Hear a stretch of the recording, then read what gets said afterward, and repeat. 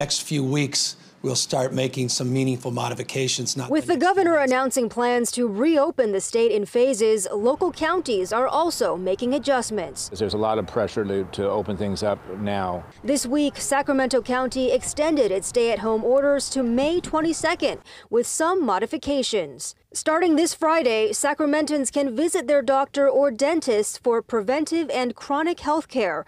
Non-contact sports like golf and tennis will be allowed, provided you practice social distancing and clean your equipment.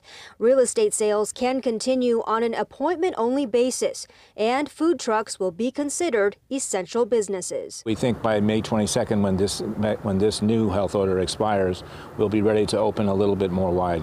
But should you follow the state or the county's guidance? It's actually very simple. The governor's order is much less detailed than the county's.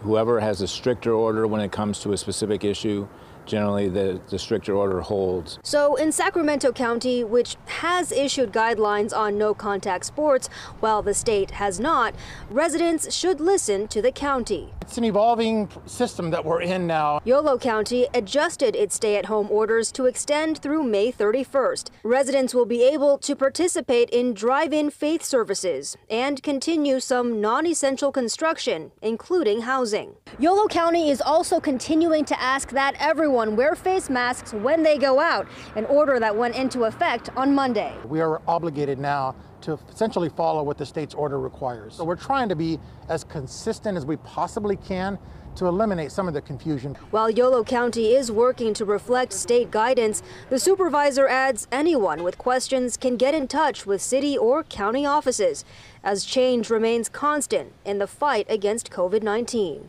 Reporting from Sacramento, Stephanie Lin, KCRA 3 News.